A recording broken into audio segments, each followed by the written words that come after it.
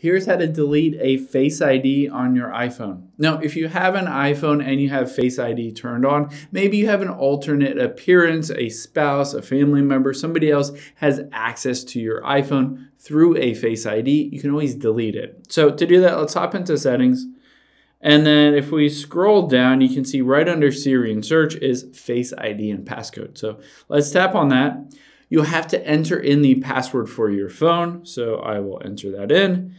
And now it shows all of these different things that use your Face ID. If you scroll down, depending on if you have one or two or multiple different Face IDs set up, you might have alternate appearances and you can delete out any of those different ones.